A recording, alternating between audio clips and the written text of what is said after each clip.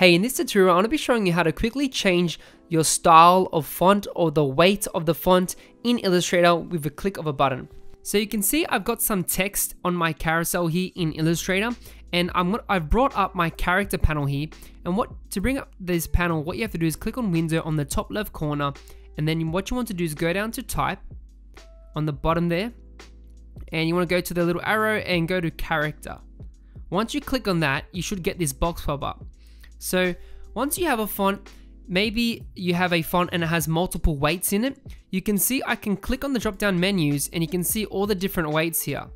So I can easily click on light, or a quick way is to put your mouse over the actual bar and scroll my mouse wheel so I can quickly change from black, which is the thickest, to the lightest. And some fonts don't come with this, but when you have a good font, then you'll have multiple of these.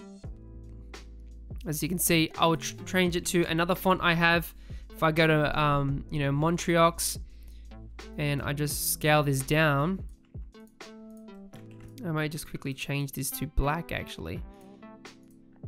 What I can do, you can see this one has a lot more. So it's got like all these crazy ones, right? So if I scroll through them all, you can see all the different versions there.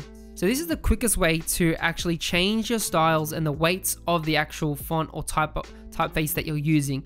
And it's super easy to do. So, maybe you want to create certain layouts.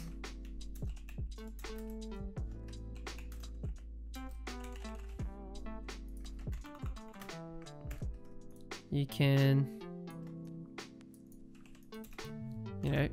have different effects. I'm just playing around here really quickly. So you can see there, maybe I want this to be light. So that's how you can play around with different weights and things like that, just to get different looks, So hope you guys enjoyed the tutorial. Let me know if this was helpful or not. And remember to subscribe to my channel for more design and branding content every week. Hope you have a good one. Catch you next time.